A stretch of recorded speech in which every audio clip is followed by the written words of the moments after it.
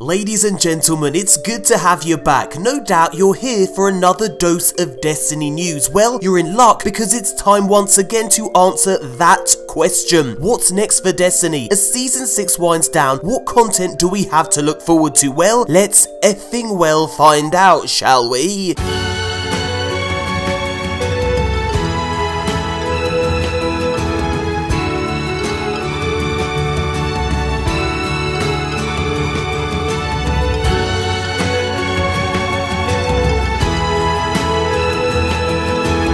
Right then, we've got a hell of a lot to talk about. Like I said, Season 6 is drawing to a close, but there's still some content left to come before Season 7 launches. On April 9th, Bungie's introducing something called Arc Week, plus a new game update that will improve drop rates for some of the game's rarer items. Then on April 16th, we get a brand new spring event, the Revelry. And yes, we're also going to look at a cheeky leak that reveals the new exotics tied to this event. And then of course, we have Season 7, the Season of Opulence, which launches sometime in June. If you'd like to have a sneak peek of what Bungie has in store for us, keep watching. So yeah, we're gonna look at all this plus a whole heap of other tasty news tidbits. And to round the video off, we're gonna open a whopping 22 spider bounties in the hope of finally getting the Lord of Wolves exotic Shotty. And finally, I'm gonna pay Tess a visit to open 10 notorious engrams because I still haven't got that effing chicken dinner emote. You'll never eat me, you bastard. Okay, so first up, Iron Banner is back. There's new armor and weapons to grind for, plus bounties that reward powerful gear, hurrah. But there are also two new consumables that have been introduced with this Iron Banner. First up, we have the Iron Burden that decreases your power by 100 while playing Iron Banner. And then we have Wolf's Favor that increases your power by 100 in Iron Banner. Now you can purchase the Iron Burden consumable from Lord Saladin for 5 Iron Banner tokens. And as you can see, when you activate it, it decreases your power by 100 for 30 minutes. The question is, why in the name of mother-loving Jesus would you want to do this? After all, Iron Banner takes into account your power level. If it's very low, you'll find it harder to kill opponents while becoming easier to kill. That's what you call the opposite of fun. So why make Iron Banner even more of a pain in the anus by taking this consumable? Do you really hate yourself that much, do you? Well, there's a triumph tied to this consumable, Anus Unbound. If you rack up 500 kills while the Iron Burden is active, you'll unlock a curated version of the Wizened Rebuke. It's a fusion rifle. And here's some gameplay of it in action courtesy of Aztec Cross Gaming. The question is it worth permanently damaging your sanity in order to get it? The answer is no. By all accounts, it's really not that worth it. Now, if you want a full in-depth review of this thing, go check out my pal Aztec. There's a link to his in-depth analysis of this weapon in the description box below. However, if you love this kind of grind, well, ignore what I have to say and fill your boots, you iron bastard. Now, if you do decide to go for this weapon, it's worth reading this tweet from community manager DMG. Starting to see some folks reach their 500th kill with the Iron Burden. This triumph will continue to be available through the entire season. Some of you will complete this as soon as possible, where others will take their time. However you approach the challenge, we salute you, so yeah, good luck. And here's another tweet from DMG about this weapon. It reads, regarding Wizened Rebuke fusion rifle with random rolls. Our current plan is to add this to the loot pool later in the season. Players will have to earn the curated roll for it to drop with random rolls. This is in development and it could be delayed. It will not be included with update 2.21 in early April. So yeah, if you want a chance for this weapon to drop with random rolls later in the season, you're gonna have to grind the 500 kill Iron Burden bullshit. Now, the other new Iron Banner consumable is the Wolf's Favor. This one increases your power by 100, and it's really for low power players so they at least have a fighting chance in Iron Banner. It caps at 700. Now, these consumables have a chance of dropping from daily heroic story missions, Vanguard strikes, Nightfall strikes, flashpoints, Gambit, and weekly milestones from Ikora and Hawthorne. Now, as you can see, my first Wolf's Favor consumable dropped after my 3rd Vanguard strike. Right then, it's now time to find out how many dirty snitches there are among us. Bungie released this rather interesting stat that shows how many Guardians pledged their allegiance to the Vanguard and the Drifter. As you can see, 69.9% of you guys sided with the Drifter, whereas 30.1% of you went full on snitch mode and cozied up to the Vanguard. How could you? I'll let the Drifter deal with you punks. Whoever or whatever you think I am, you're wrong. How's that suit you?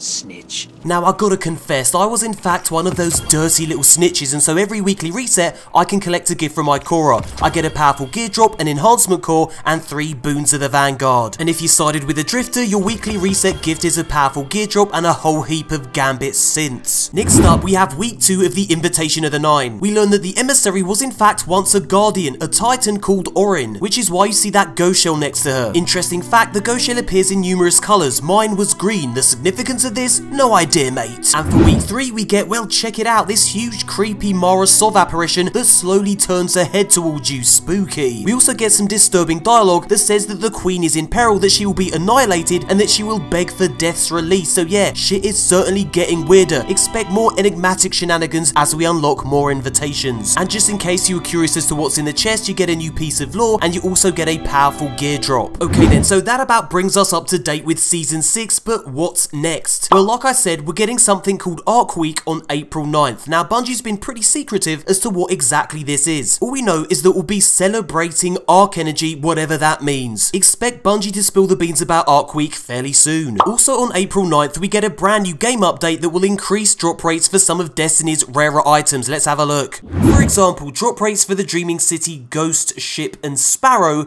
will be increased, which means it shouldn't be so painful now to complete the Curse Breakers title.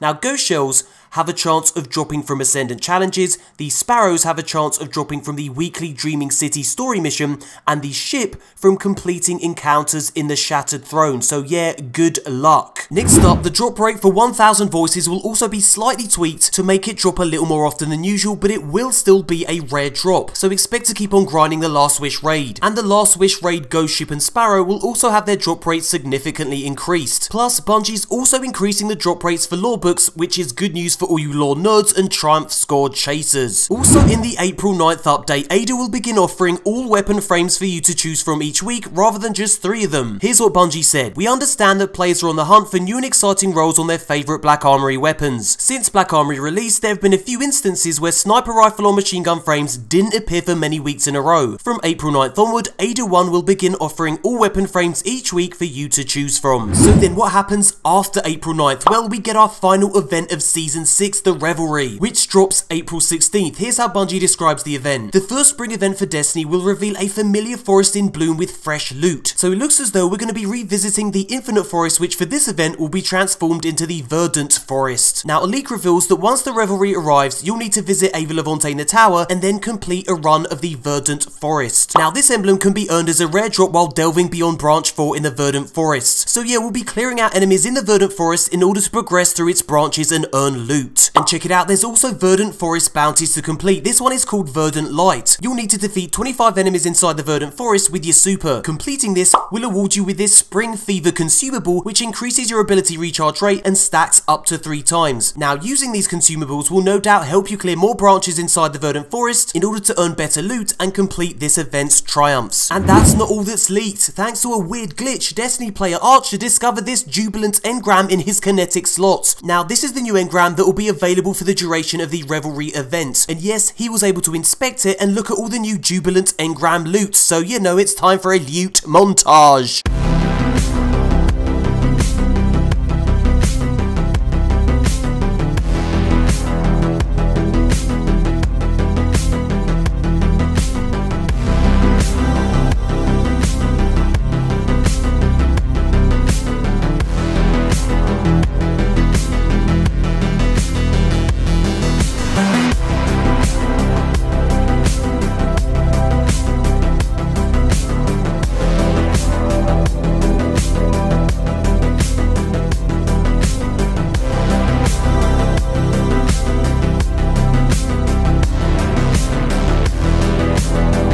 Now, before we move on to Season 7, let's not forget about the Arbalist. This is a Season 6 exotic that has yet to be discovered. Now, this is a linear fusion rifle, and like I said, it's still a bit of a mystery. So guys, how do you think we're actually going to eventually get this? Leave a comment below and let me know. Okay, then I think that's Season 6 pretty much done. Now, let's move on to Season 7, the Season of Opulence, which will go live sometime in June. Now, Bungie has revealed that they will be adding new ways to earn enhancement cores in Season 7. Scrapper bounties are being removed from the game, and in their place, the Gunsmith will now offer a selection of daily and weekly bounties that can be purchased for Gunsmith materials. Now, these bounties will reward an enhancement core when completed. So yeah, this will give players more control over acquiring these precious materials. Bungie also revealed that the Graviton Lance, Sunshot, and Sweet Business Catalysts will be reintroduced in Season 7. So if you haven't already got them, you can grind for them. And now it's time for a breaking leak that dropped while I was making this video courtesy of Reddit. Now, this Reddit poster claims to have gathered info from Anon the 9. Now, to those of you who don't know, Anon the 9 is a very reliable reliable source for Destiny leaks. Now, according to Anon the 9, we will return to the Leviathan and discover the source of Emperor Callus's power in Season 7. And get this, there will also be the return of 2 Destiny 1 exotics, Hawkmoon, an exotic hand cannon, and Dark Drinker, an exotic void sword. Now, Dark Drinker was my absolute favourite exotic in Destiny 1, so if this does indeed return, I'll be very happy indeed. However, leaks are always best taken with a pinch of salt, so don't get too hyped just yet. Now, I've linked the Reddit post below so you can check it out for yourself. Okay, then it's now time for my favourite part of the video,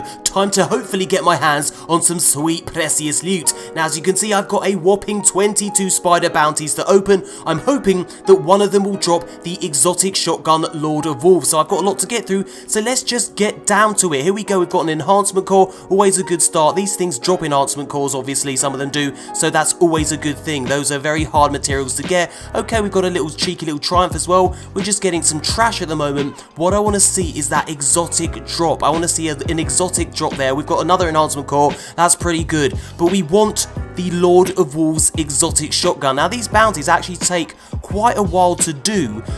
It's good for the enhancement cores, like I said. I'm very happy with those, but can we please get the Lord of Wolves exotic shotgun, because, you know, it'll be nice to finally get that after all this time. Let's just burn through these. We're getting a hell of a lot of trash at the moment. We're gonna get rid of all of those, hopefully get some more enhancement cores from them. Okay, so can we get it? Oh, here we go, we got it! We got Lord of Wolves, that came in effing clutch. That's gone straight to the postmaster, very happy with that. So yeah, that's excellent, we got Lord of Wolves, and that's that. Let me just open this last one. Brilliant, okay, let me go to the postmaster and check that out. I'm very happy indeed, who effing rah. And here it is, people, the Lord of Wolves shotgun. I finally got it after all this effing time. It dropped at 697, I'm gonna grab that, tasty. Okay, let's now move the F on. Okay then, it's now time to open 10 notorious engrams. No, notorious. Can we go 2 for 2 and get that effing chicken dinner emote? I wish you a painful death. Right then, let's do this. Hopefully we can get that chicken dinner emote. Who knows? Can we get lucky for the second time? We got the Lord of Wolves exotic shotty, which is nice.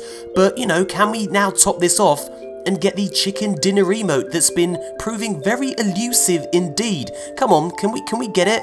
Can we go 2 for 2? Can we be lucky as F or not? Let's have a little look. We got an exotic sparrow, another inspired idea. Can we? Oh, we got rock out, so we're getting some good exotics. That's I like that. I do like that. Can we? Oh, we got 3 exotics. That's good, but we didn't get the chicken dinner emote, so that still eludes me. F me. Okay, that brings us to the end of the video. Guys, thank you so much for watching. If you enjoyed the video, feel free to give it a cheeky thumbs up. If you hated the video, confuse me by giving it a cheeky thumbs up, lol. Subscribe and turn on notifications to keep up to date with all the latest Destiny shenanigans, and click on screen for more content from me. Thank you guys, and we'll speak again soon.